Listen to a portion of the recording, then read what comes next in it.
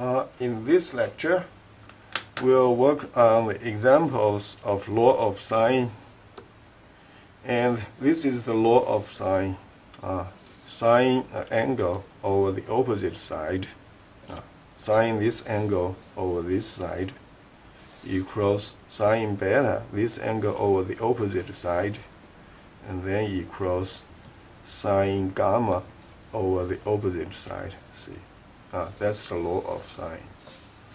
And then alpha beta together is 180 degrees. Always remember, when you find out sine alpha, the value h over c, if you find out h over c is sine alpha, then alpha has two cases.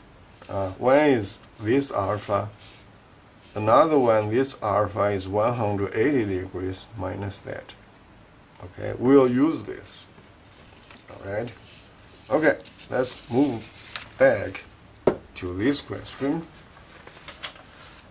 This question is that in a triangle we are given an angle gamma and two sides, and then we want to find out another three. That basically we need another two angles and one side. Okay, so let's work on that.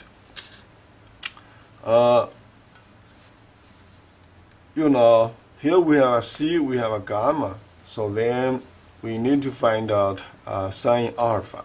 Okay, that's the case. And sine alpha over a, alpha always goes with a, equals sine gamma over c.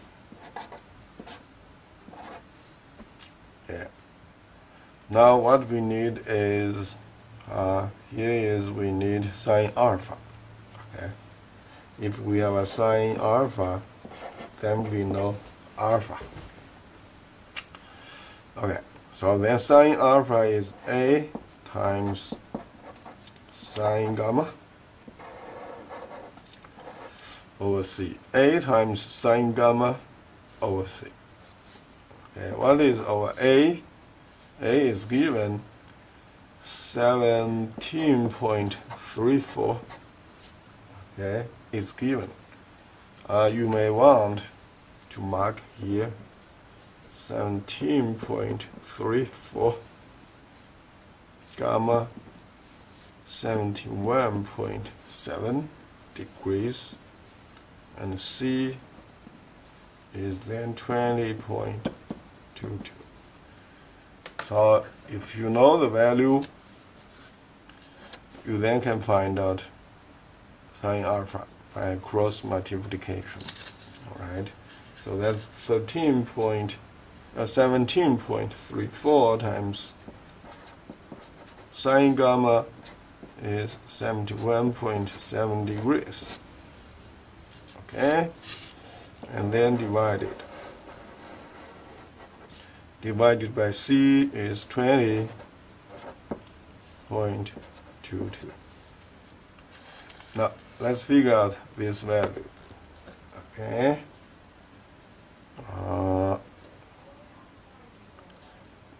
Clear the screen. 17.34 times sine 71.7 degrees. Okay. Divided by 20.22. Okay, hit enter.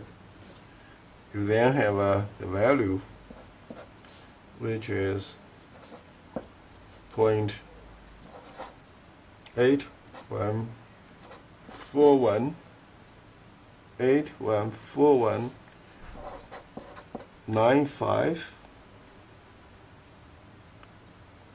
736. 8141.95736. Let's put this one into the storage into the variable z. So it's in z now. Okay, then alpha would be equal to what? Would be equal to the sine inverse this value 0.814195 736.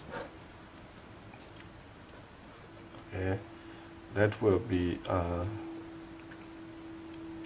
the angle.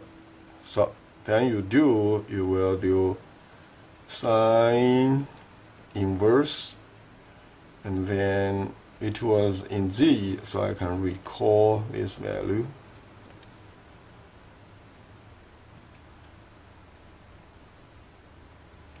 And hit enter. So I then have 54.50791554. Approximately is 54.51. 54.51. Yeah, so we have the first angle, alpha. You may want to mark it. We are so glad to have the first answer be correct. Probably 1 point. Alright, now we know alpha plus beta plus gamma is 180 degrees.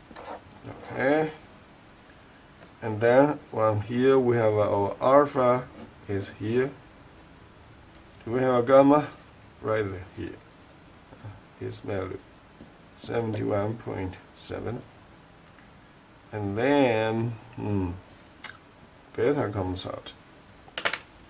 Okay, now 54, let me store this 54. Do I need alpha? Yeah, probably I don't need alpha. Yeah, I only need beta. So in this way, I can use this number plus this number, 54.51 plus 71.7. Okay, so let me add those two. 71.7 degrees. Yeah, this is the middle answer, middle steps. And then I want to store this one into a variable, let's say y. Okay, store over there. So 180 minus the sum of those two. So you use 180 minus second recall. So then we then have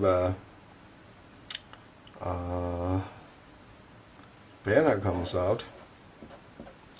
That's 180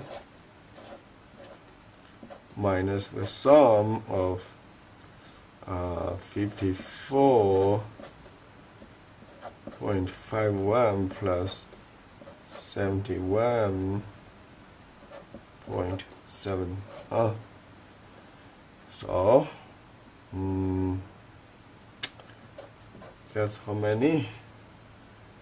That will be 53.79. Okay, so put 79 here.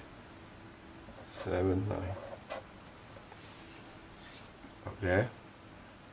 Now this would be the second answer we needed. So let me put 2 down here. You see, previously we have a one angle, gamma. We have then first angle, a second angle, and third angle. Okay. Now we need is B.